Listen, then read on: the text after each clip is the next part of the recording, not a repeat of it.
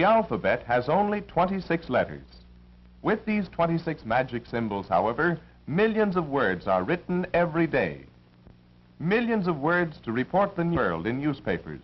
Words to tell the news of local happenings in thousands of suburban, small town, and country papers. Millions of other words in magazines of various types. In farm periodicals. In business publications. In trade and technical journals. And in general and popular magazines. Giant presses print all these words, and someone buys them either on newsstands, through the mail, or from newsboys. First, however, words must be written, and there are many writing jobs on newspapers. If you visit the newsroom of a daily paper, you will find it very similar to any busy office, although arranged somewhat differently. The newsroom is the heart of a newspaper. The managing editor, who on most papers coordinates all activities of news gathering, sends certain reporters out on important assignments. This reporter is in a hurry, and for a very good reason. He is going to cover a fire. Covering a fire is usually an exciting event, but it doesn't come nearly as often as you might think. Amid the turmoil and confusion, the reporter must be able to think clearly and quickly, and he must get his facts accurately. Assignments of this type may keep the reporter out in bad weather for many hours of hard, tiresome work. But there's a real thrill in seeing your own byline over a story when it's in print. And there's always the feeling that you'll try to make the next story just a little better. A newspaper of any size divides its local territory into districts. Reporters are given certain beats in these districts, such as the City Hall, which they cover day after day. The hospital beat is a valuable news source, and one on which events sometimes happen with startling speed. Other reporters cover the airports, bus and railroad stations, which provide a good opportunity to interview celebrities, arriving or departing. Reporters on beats are known as outside men, since they work away from the office most of the time, gathering news. Every reporter must secure from the people along his beat a steady supply of the everyday happenings which fill most of the local news columns of a newspaper. The police station is frequently assigned to beginners. The cub reporter takes information and leads on news of crime, accidents, and death from the daily police record, or blotter. Although he gathers the news, the outside man often does not write the story himself, odd as this may seem. Much of the time he stays on his beat and phones in his information. This is especially true on the larger papers and on nearly all daily papers when the deadline is near. The information is taken at the other end by a rewrite man, who is usually a more experienced writer and is paid more for his work. After the story is written and before it is set up in type, copy readers edit it for errors, improve it here and there if they can, and write the headlines. Then the story is set in type by the operator of a linotype, a typesetting machine which casts the words in solid lines of lead type. The placing of the type after it has been set is often supervised by the makeup editor. He has already planned the general arrangement of the paper on a layout sheet and has selected a spot for the story among all the other stories, pictures, and advertising material. Practically all daily newspapers have special departments in which certain sections of the paper are written and edited. One of these departments handles the telegraph news, which it receives from the great press associations.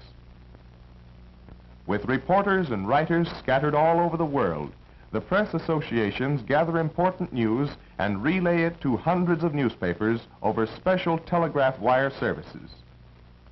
This teletype at the local newspaper is bringing in news reports from distant parts of the nation and world. The sports section is handled in another special department. The sports reporter must be a specialist in his knowledge of sports. He gets his story right at the sporting event and often sends it in to his paper play by play. The financial section is reported by experts in the field of business. Financial reporters and editors must be able to analyze and explain business conditions as well as to report them, and they must be extremely accurate, for even a slight error has been known to influence the financial market. The society section, for the most part, is handled by newswomen. Important social events are usually covered by society reporters in person. However, much of the news for the society is over the telephone. Women find it difficult to compete with men in general reporting jobs. So girls who want to be successful in journalism should prepare for work in the special women's departments. Home decoration, child care, gardening, and household hints are found in the homemaking section, a department handled by women. Also included are cookery, meal planning suggestions, menus, recipes, and attractive ways of arranging the table. Work in fashions, beauty care, and merchandise reporting affords further opportunities, almost exclusively for women. Music and dramatic critics must be authorities in their fields. They report from first-hand observation, and to hold reader confidence, they must be truthful in the information they give the public, and they must be fair to artists and performers. The editorial writer must be able to write on many subjects, but instead of merely reporting news, he analyzes it and explains its meaning, often expressing his personal opinions. He must reason accurately and fairly, and write in an interesting manner. To understand and interpret problems of the day, he must read and study continually, in addition to having a great amount of knowledge and experience. Another specialist is the political writer. He must interview political candidates and workers. He must also report a great many speeches and be able to interpret for the people who read his paper acts of government and the ideas of political leaders. The work of feature writers is found in the Sunday editions and in magazines, and these writers have names usually well known to readers. Some feature writers started their careers by writing about their hobbies.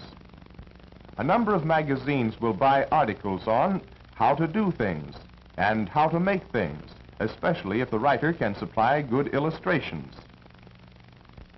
The columnist is another writing specialist. It's nice work, but it takes years of experience and a genuine talent for writing. Some columnists and writers of many other kinds of material are able to place their work with syndicates. The syndicate mimeographs copies and sends them out to be printed in hundreds of newspapers. Or at the local newspaper, a matrix is received from the syndicate. The matrix is made of material like heavy paper into which has been stamped words and pictures. It is placed in a casting box into which molten type metal is poured.